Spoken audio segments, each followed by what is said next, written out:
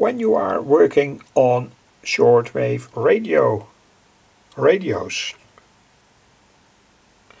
And this is my slug tuned shortwave radio, of course a purely experimental stage anyway.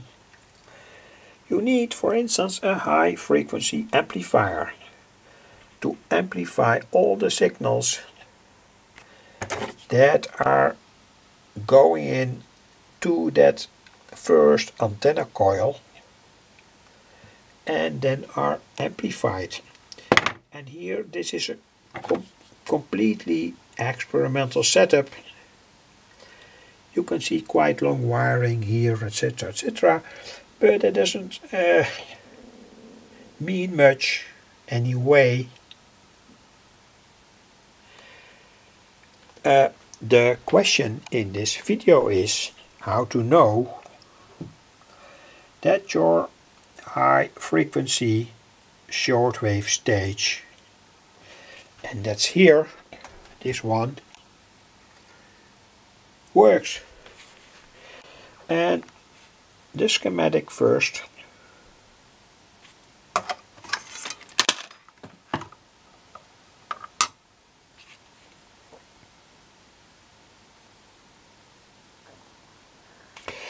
Made with a field effect transistor, the BF245, and the bipolar transistor, the BF199, amplification factor 140, tested that with the transistor tester. That's important. Test your transistors, test also the high frequency transistors on their amplification.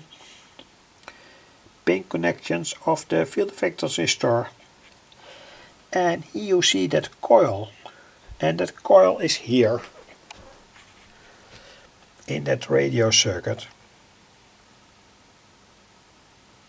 I published more about that coil earlier. Anyway, we have here an inner antenna 1 to 4 meters directly connected to the top of the coil. That's not an ideal situation, because such a 40-meter long wire indoor antenna can give damping on the coil and can in a kind of way distort the properties. But anyway, it's only a demonstration here about how to know that your high frequency circuit works. That's a reason why I have decoupled here the tuning capacitor, so we have only here a coil. Anyway, so what is visible? That's important. Here we have that high frequency amplifier.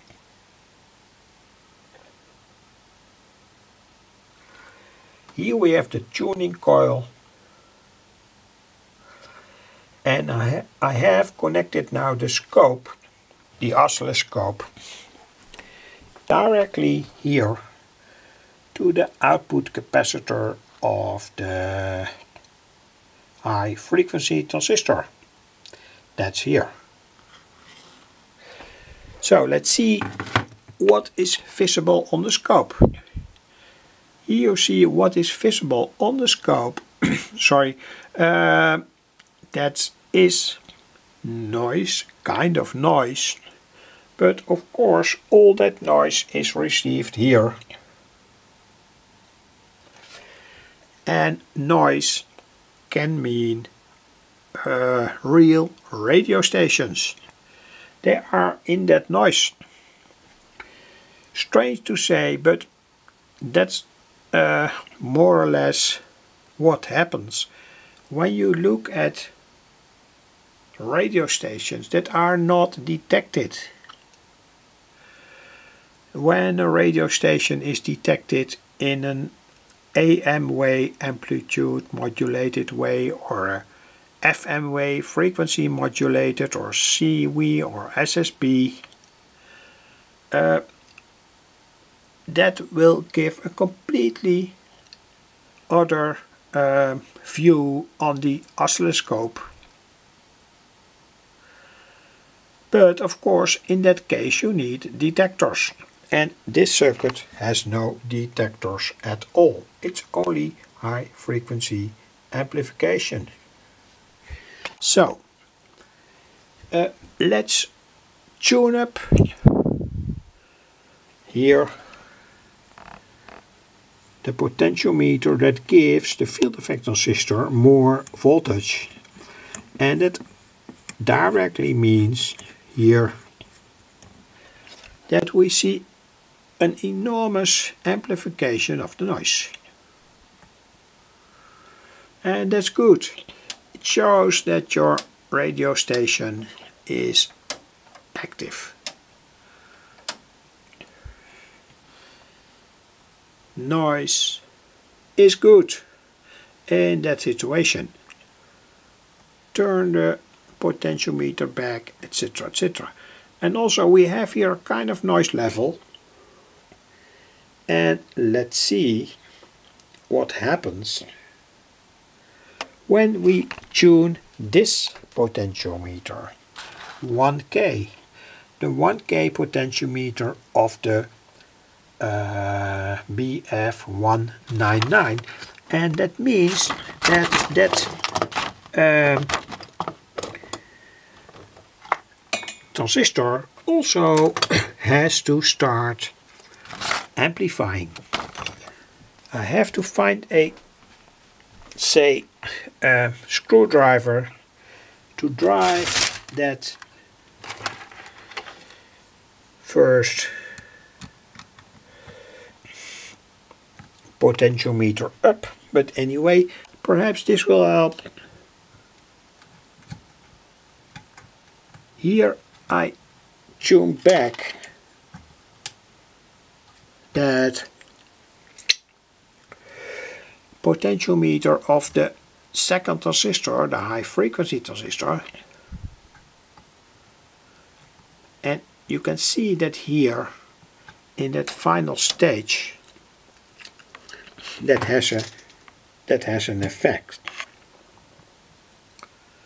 Now the BF199 is amplifying at its most, and now also at its most, and now much less. So there is a kind of working together between these two transistors, one field effect transistor and the other is the bipolar BF199. Perhaps I have to adapt that circuit somewhat more to get more amplification out of it, but this already works, and I'm absolutely sure that this is enough for many radio applications, shortwave radio applications, when this signal is going to a detector circuit, etc. The overview: high frequency amplifier, tuning coil, slug tuning here inside, and this is the field effect transistor here, and this is the BF199. I hope it was useful. It's only a first experiment, though I have experimented out this circuit many times, more than 10 times, etc. So I'm almost sure this will give a good insight when you test a high frequency amplifier on shortwave between, say, between 2 and 10 MHz.